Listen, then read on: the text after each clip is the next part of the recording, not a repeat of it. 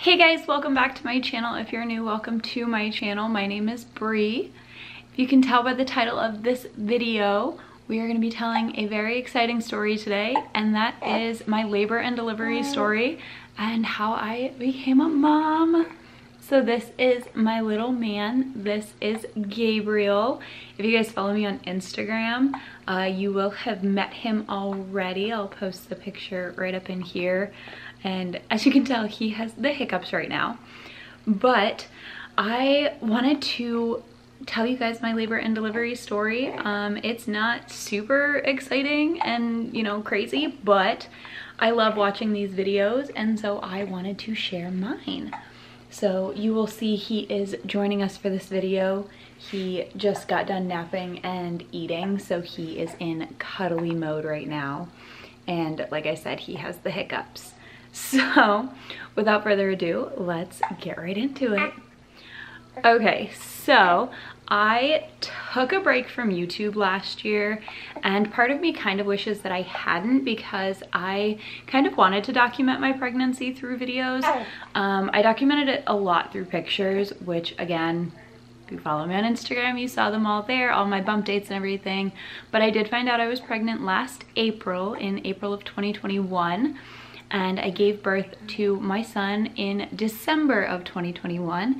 He was born at exactly 38 weeks, and I was not expecting him 2 weeks early, to be completely honest.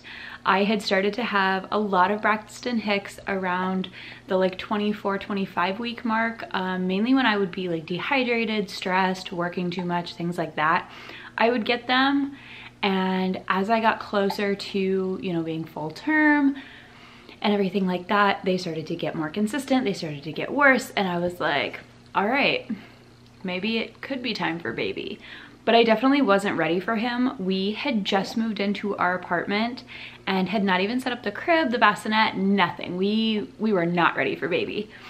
However, the morning of December 20th, I had gotten up, was getting ready for work, and I felt what I thought were contractions, but I didn't know for certain if they were contractions or if they were just Braxton Hicks, and they weren't consistent or anything. So I was able to talk through them, breathe through them, everything. So I called my mom just to let her know, like, hey, I'm not really sure. I'm gonna keep an eye on them, but like, I don't know what these are. I don't know if they are contractions or not. And, you know, I'd let my boyfriend know that I was having them, and I wasn't sure, all this stuff. I get ready for work, I take my 38-week bump photo, I am still having these contractions, not really sure what is going on.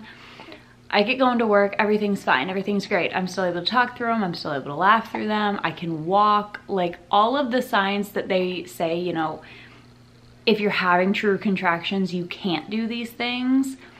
I still could. So I was like, maybe these aren't contractions. Maybe they're just some strong Braxtons. You know, we are at 38 weeks. We still got 2 weeks, whatever, you know, big deal. I get to work. I let my leaders know, like, hey, just so you're aware, this is going on. I'm not really sure. So if I suddenly say, like, I gotta go, like, that's why. And they're like, oh my God, why did you show up to work? And I'm like, they're not that bad yet.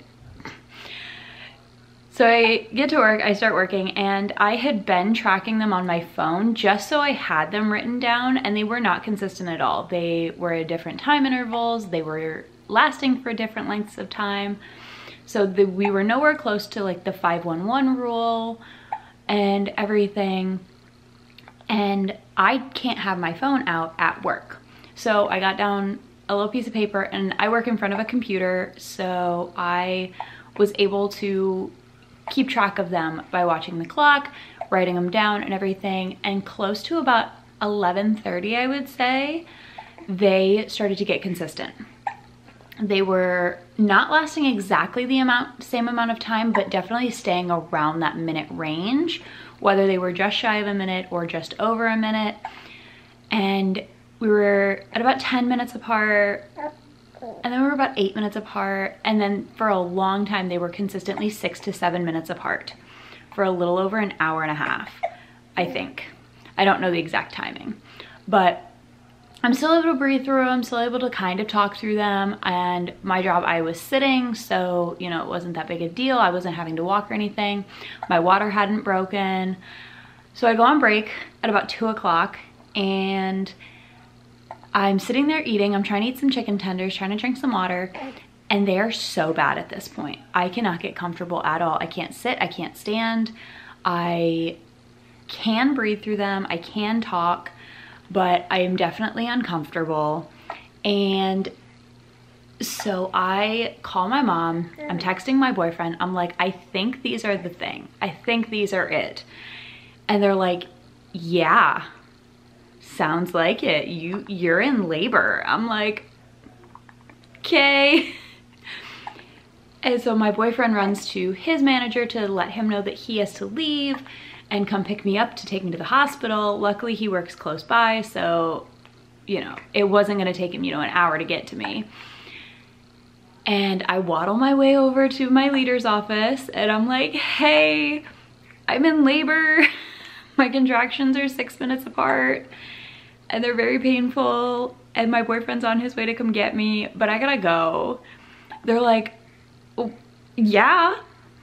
And so a bunch of my coworkers and I are sitting in the back and my manager is keeping an eye on me until my boyfriend gets there, and we're timing them, we are breathing through them, we're talking through them, they're trying to make me laugh, like everything just to keep me distracted. My manager was ready to catch my son if it came down to it. She was more than ready to catch him. Another one of my coworkers is freaking out. She's like, absolutely not. We are not having a baby in the back office, but it's fine.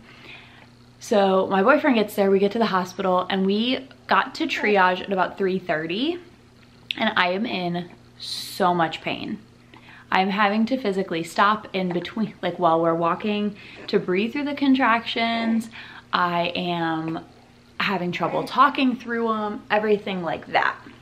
So we know it's the real deal at this point. We get to triage, they hook me up on the monitors, they start checking me, and when they checked my cervix, I was only at a 3 centimeter. So they were like, okay, you're not that far yet. Let's, you know, keep an eye on you for about an hour. We'll check you again and go from there. Hi. And we're like, okay. She brings me a comb, like a little dollar store comb, to use as a pain management technique of holding it in my hand with the bristles to my palm and squeezing, because it's been found that your brain can only focus on one type of pain. That comb had nothing on these contractions, absolutely nothing. These contractions were so painful. And at this point, somebody is very interested in his story. Yes. And he's also watching the ceiling fan above me. But these contractions are getting so bad. And at this point, I am starting to lose feeling in my left side.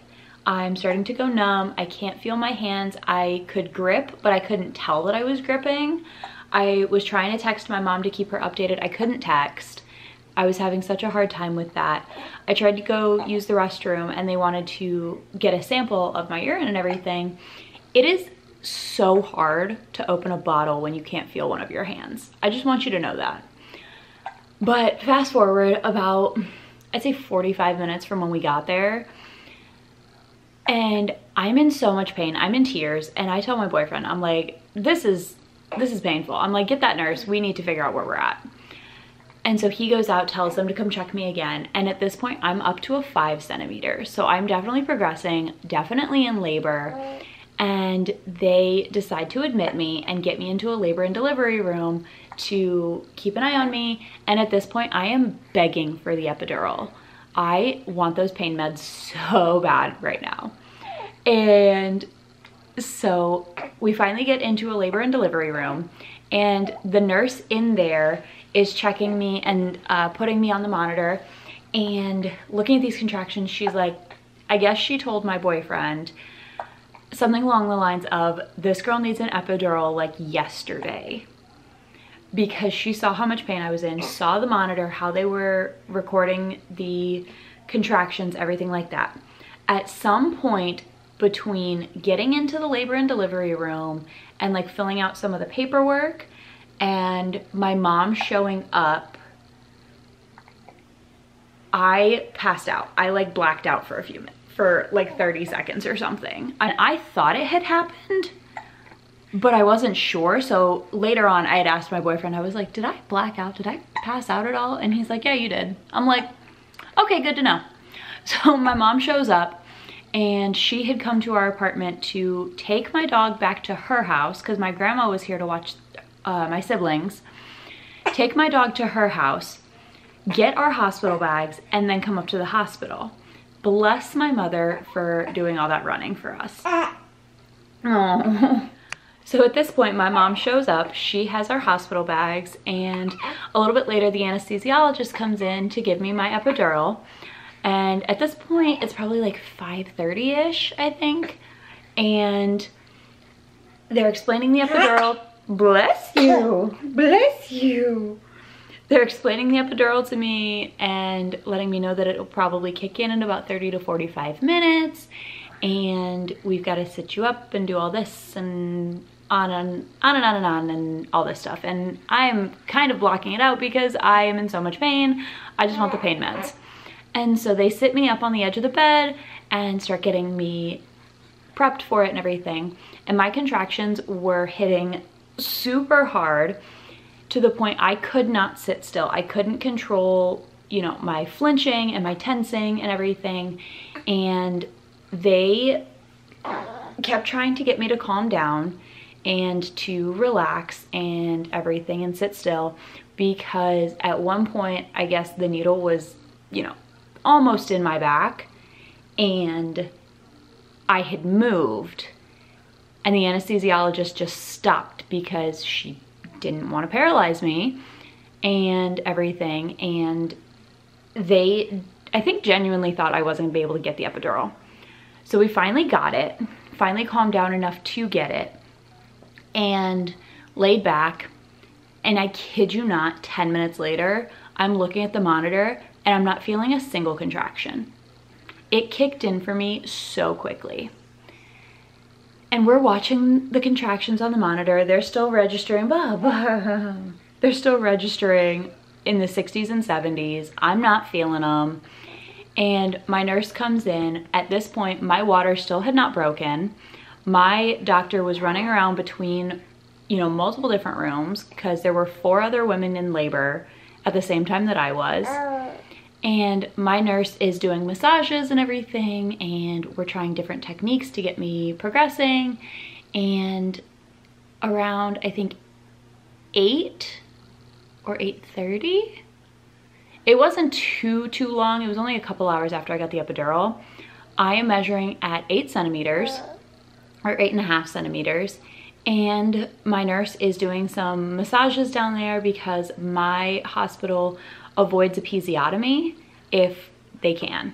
So they do a lot of massaging and just kind of relaxing of the muscles and everything.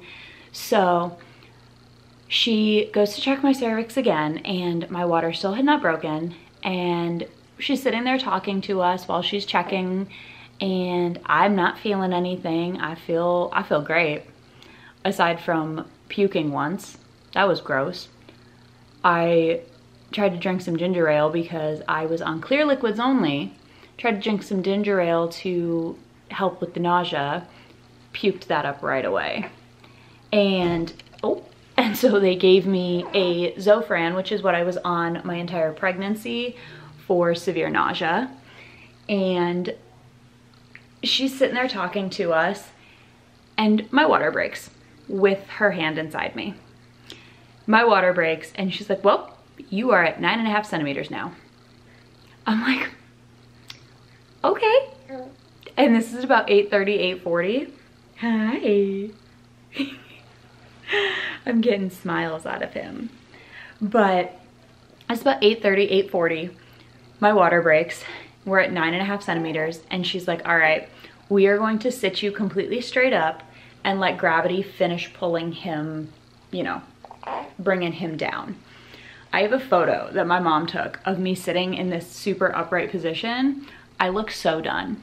I am so over labor at this point, and I just want my child here, which I'll put that on screen.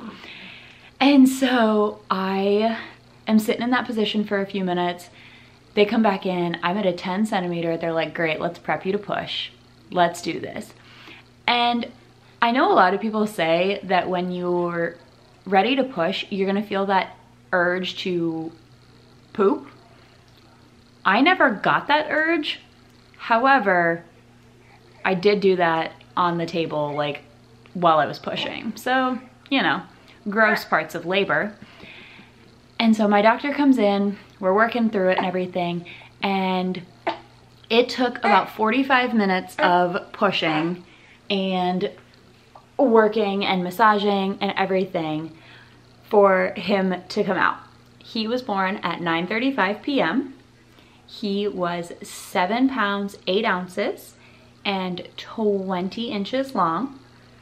So he was on the shorter side and smaller side of average, which is perfectly fine by me. I was a 7 pound, 7 ounce baby, and his dad was a 10 ounce baby, or a 10 pound baby. So I much prefer the 7 pounds, 8 ounces over the 10 pounds. So we got him here. He is perfect. He was 100% healthy. We didn't have anything with jaundice or anything like that, which I am forever grateful for. And I was very fortunate enough to only have a small 1st-degree tear that required 1 stitch. So I am forever grateful for my nurses and my doctor for taking care of me down there and basically saving me, if you get what I mean. That being said, all you ladies out there who go through labor and delivery without an epidural, either by choice or by not being able to, and getting major tears, major stitches, everything like that, you ladies are rock stars. You are amazing. I fully commend you because I know that my wimpy butt could not do that. So ladies, all the power to ya.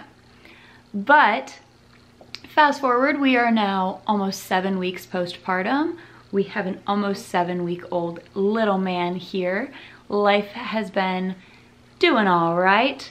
And we have adjusted very well to having a baby around, going through that newborn phase, getting him on a sleeping and eating schedule. I kind of do things on demand with him right now, just to let him figure it out. And we are breastfeeding. So if you want a video all about my breastfeeding journey and where we're at with that and how that's going, go ahead and leave a comment down below. I hope you all enjoyed this video. If you want to see more videos from me, feel free to hit that subscribe button. If you hit that little notification bell, you will be notified every time I upload a video. I am going to work my butt off this year to actually be more active on YouTube, especially with some mommy content and some videos relating to him, pregnancy, postpartum, newborn phase, all that fun stuff. So if you're interested, feel free to stick around and I will talk to you all very soon. Bye.